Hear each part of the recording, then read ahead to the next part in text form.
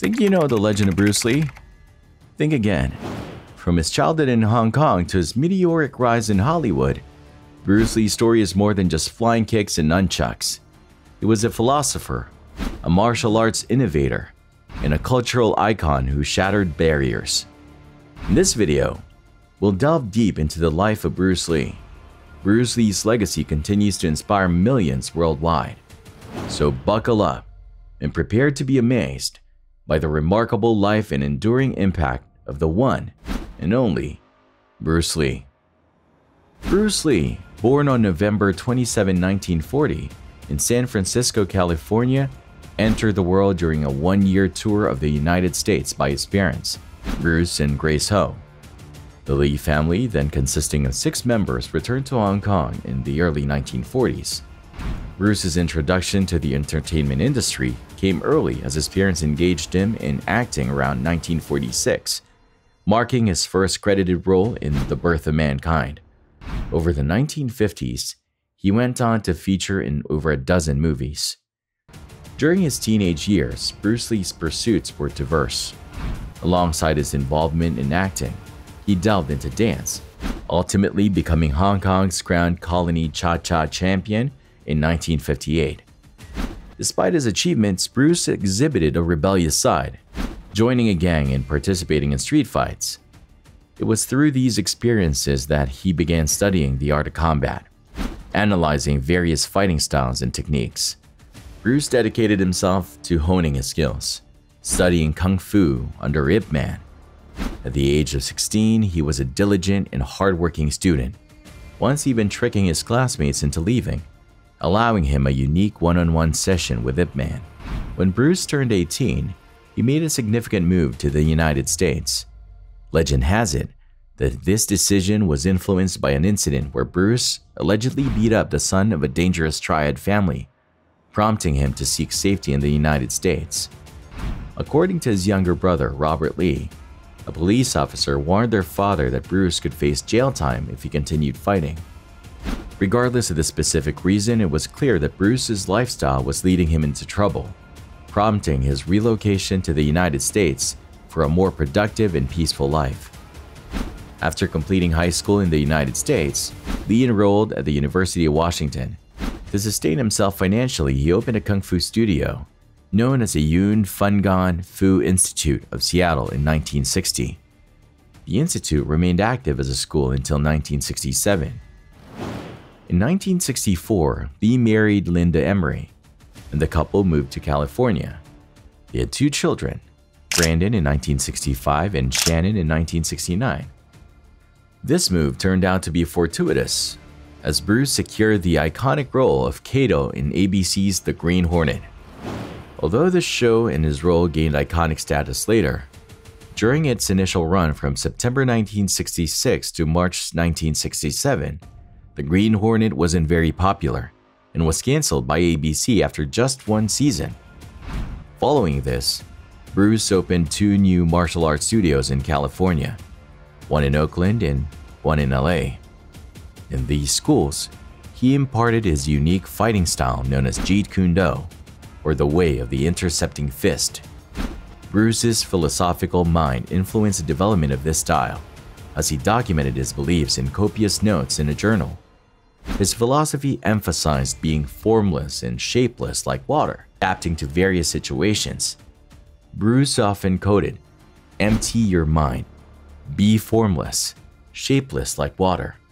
You put water into a cup, it becomes the cup. You put water into a bottle, it becomes the bottle. You put it in a teapot, it becomes the teapot. Now water can flow or it can crash. Be water, my friend."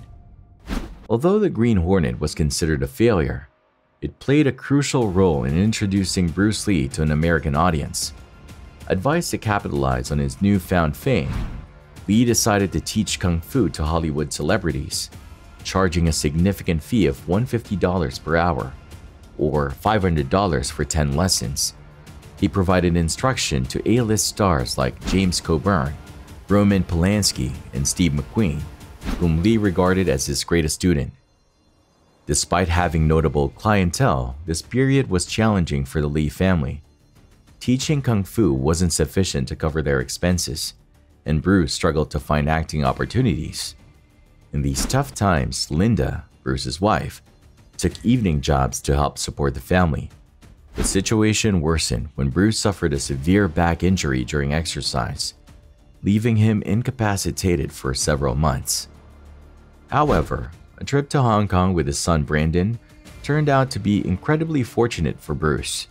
The Green Hornet had gained immense popularity in Hong Kong, making Bruce a national celebrity. Recognized on the streets and invited to showcase his skills on a variety show, he used his newfound popularity to secure a 2-movie contract.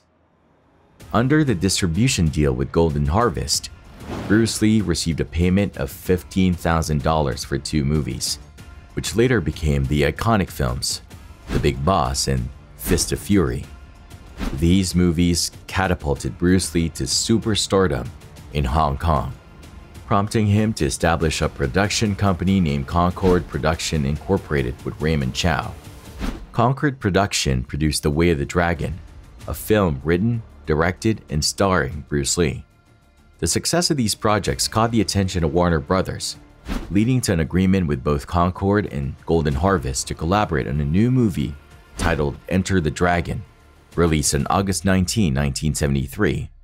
The movie became an instant classic and contributed to the martial arts craze of the 1970s. Regrettably, Bruce Lee did not live to witness its success. Bruce Lee's health started to deteriorate in May 1973, experiencing seizures and headaches. On May 10th, during an ADR session for Enter the Dragon, he collapsed and was rushed to the hospital, diagnosed with cerebral edema, brain swelling, at UCLA Medical Center. Doctors found no clear cause, granting him an otherwise clean bill of health. Bruce Lee returned to Hong Kong to plan his next movie, Game of Death. In July 1973, Bruce visited Taiwanese actress Betty Ting's apartment, feeling unwell and lightheaded after taking some Equagesic given to him by Ting. While hoping to sleep off the sickness, Bruce Lee tragically died in his sleep on the evening of July 20th, 1973. The coroner identified another cerebral edema as a cause of his untimely death. 2 months later, forensic expert Donald Tier, assigned to Bruce Lee's case, asserted that Lee had a hypersensitivity to the drug given to him by Betty Ting. Raymond Chow, the co-founder of Concord Production Inc., shares this opinion, stating that Lee died from an allergic reaction to methocarbamol, the active ingredient in Equagesic. Bruce Lee's legacy endures, and he is recognized as one of the quintessential martial artists. Time magazine named him one of the 100 most influential people of the 20th century. Various statues in his honor have been unveiled worldwide, including in Hong Kong, Mostar, and Los Angeles. Filmmakers like Quentin Tarantino continue to honor Lee's legacy, featuring him in movies like Once Upon a Time in Hollywood, portrayed by actor and martial artist Mike Moh. However, this portrayal faced criticism from various public figures, including Bruce Lee's daughter Shannon. She expressed that Bruce was consistently marginalized and treated poorly by white Hollywood, which she believed was reflected in the film. Bruce Lee is survived by his wife Linda Lee Cadwell and his daughter Shannon. Unfortunately, his son Brandon passed away in 1993 due to a tragic accident while filming The Crow, coinciding with the 20th anniversary of his father's death. So, have you gained a new appreciation for the depth and complexity of Bruce Lee's life? Share your thoughts in the comments below. If you like this video, click the next one shown on the screen. I'm sure you'll like it. Thanks for watching.